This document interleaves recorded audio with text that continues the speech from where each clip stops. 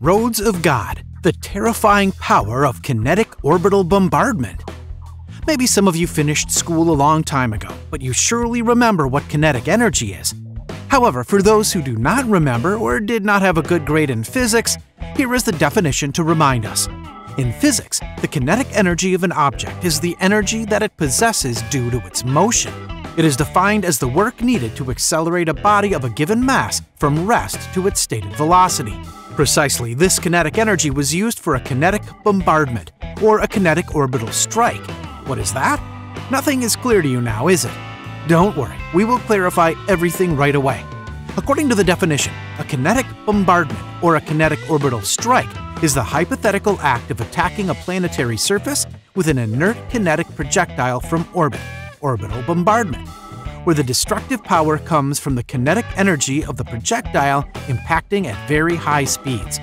The kinetic bombardment has the advantage of being able to deliver projectiles from a very high angle at a very high speed, making them extremely difficult to defend against.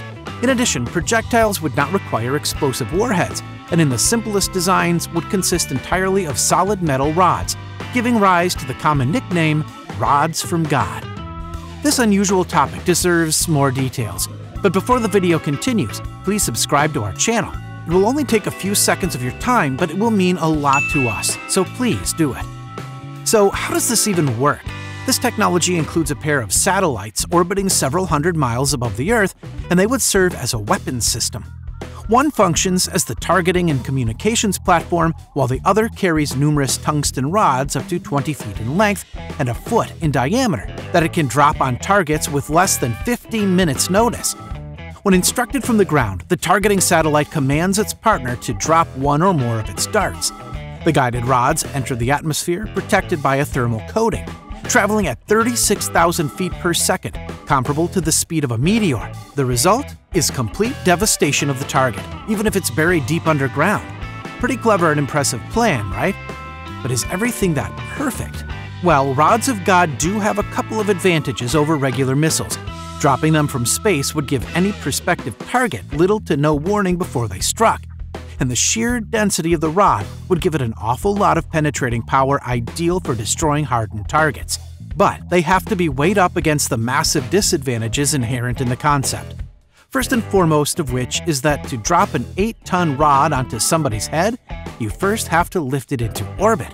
With typical launch costs currently standing at around $5,000 per kilo at the cheap end, putting just one of these rods into orbit would cost a whopping $40 million. Putting a whole array of them up there would be ruinously expensive.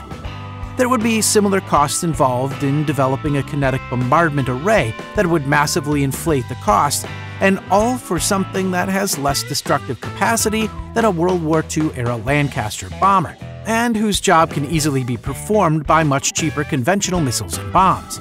Little wonder then that the rods from God concept has never made it out of the pages of science fiction. Finally, it is said that the rods can hit any target on Earth minutes after the kill button is pressed. Once again, this doesn't seem properly thought out. The rods can only hit targets on or near their orbital track.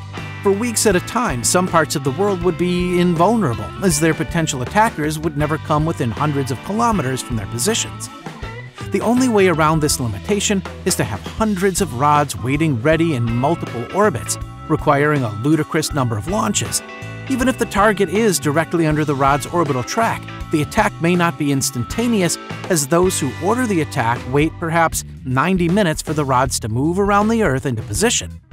Even the Joint Chiefs of Staff cannot overrule Sir Isaac Newton.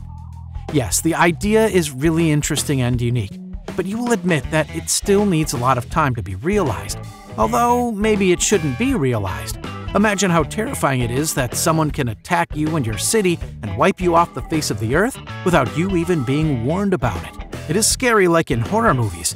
And just remember, this is not a movie, but real life. It is best without any conflict, especially not war. So let this idea remain just an idea. What do you say? Do you agree?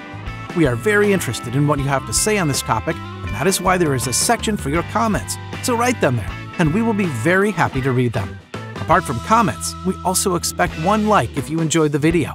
Make sure to press the notification button for more topics like this one. Thank you for your attention, and have a nice day.